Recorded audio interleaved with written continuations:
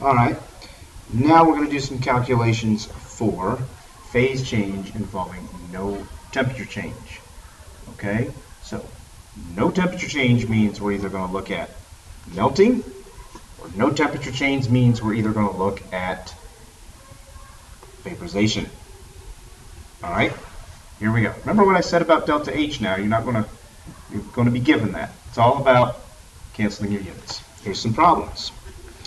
Phase change calculations. Phase change calculations.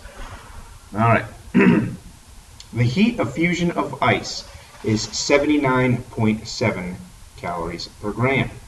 So, if we go to our other page that we had, remember the heat of fusion of ice is this thing.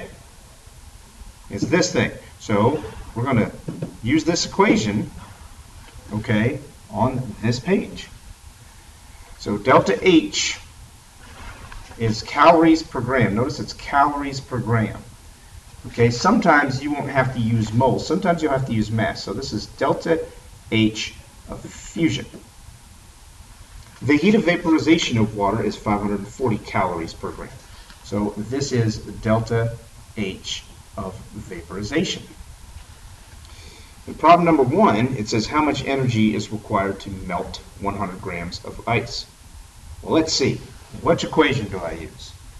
Do I use Q equals mc delta T, or T2 minus 1, T1? No. I use Q equals mass times delta H of fusion. Mass times delta H of fusion.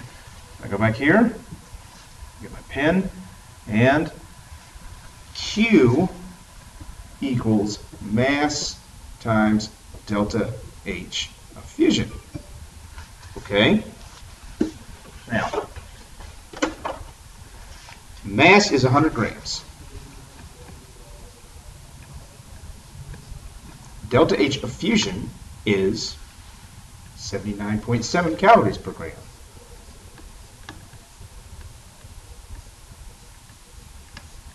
What happens to the grams? The grams will cancel.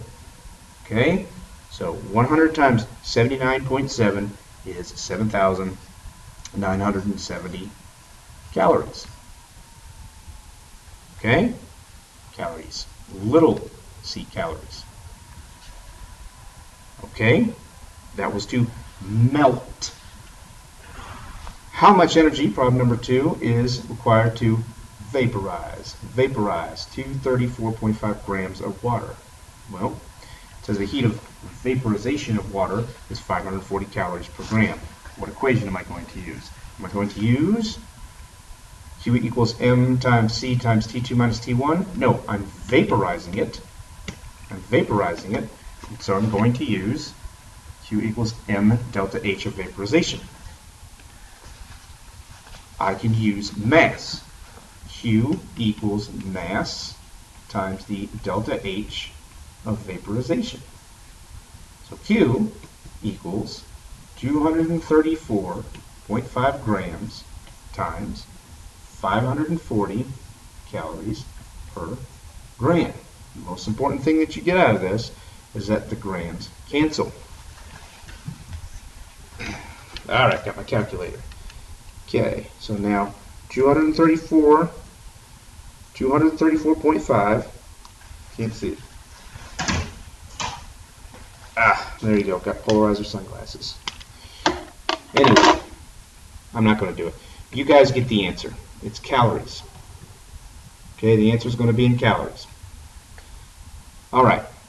So the point of this video, again, was to make sure you understand the most important thing is that you understand when it melts or when it vaporizes, you're not using Q equals mc delta T.